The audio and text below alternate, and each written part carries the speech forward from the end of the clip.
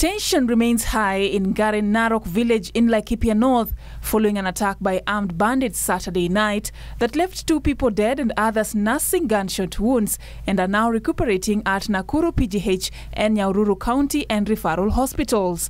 Sasa sio maadui alituingilia jana usiku kitu saa 6. Tukafuata mpaka kitu saa 3 ya asubuhi. Ndio akapiga kina game.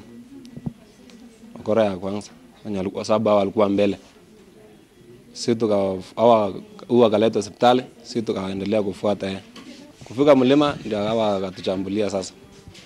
Kapiga akaua mtu mmoja, yeye mwingine maisha akipiga nduru hapo. Si kujua kama alikufa au alipona. Niliumia mguu na mkono. Na tunaomba kama zile mabunduki yetu lirudishwe na Matiang'i. The victims raised an alarm that attracted other members of the public who attempted to trace the over 20-member gang who retaliated by shooting at the responders. A fierce shootout ensued between the bandits and the National Police reservists who had joined in the search.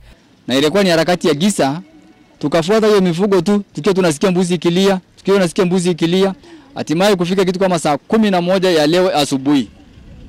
Wakaanza kutupiga risasi. Kumbe tayari tulikuwa tumefikiana nao. Wakati walipotupiga hizo risasi, tayari wakapiga kijana mmoja akapiga kwa mkono.